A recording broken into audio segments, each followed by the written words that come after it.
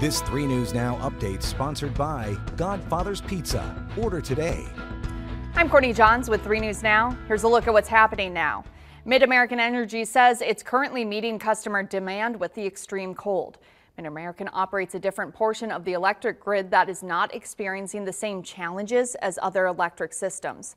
The company says it remains capable of serving all its customer load without interruption, but they are asking customers to try and limit their use of electric and natural gas. And the cold is taking a toll on fuel supplies across the Midwest. Gas here in Omaha has gone up, and Iowa's governor is trying to make sure there's plenty of heating fuel to keep the state warm. Governor Kim Reynolds signed a proclamation which will make it easier to transport those fuels across the state.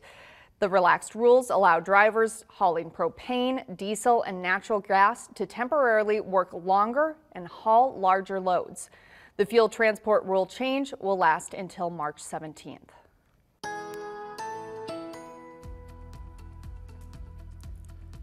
And I'm 3 News Now meteorologist Chris Swaim. 4 below zero as we head into early Wednesday morning. So not as cold as where we've been, but still cold. Spotty snow feels like temperatures 15 to 10 degrees below zero as we head into early Wednesday morning. The high for Wednesday back into the double digits, and at that, the teens. Again, some spotty snow possible. Not as cold. It won't amount to much. We'll just see a few flurries. Another chance again Wednesday into Thursday for some spotty snow. Teens the next couple of days, then the 20s, then the 30s by the weekend. Back above freezing, the potential is there on Sunday. It could come with another round of light snow. 40 by Monday and 41 on Tuesday. It does get better.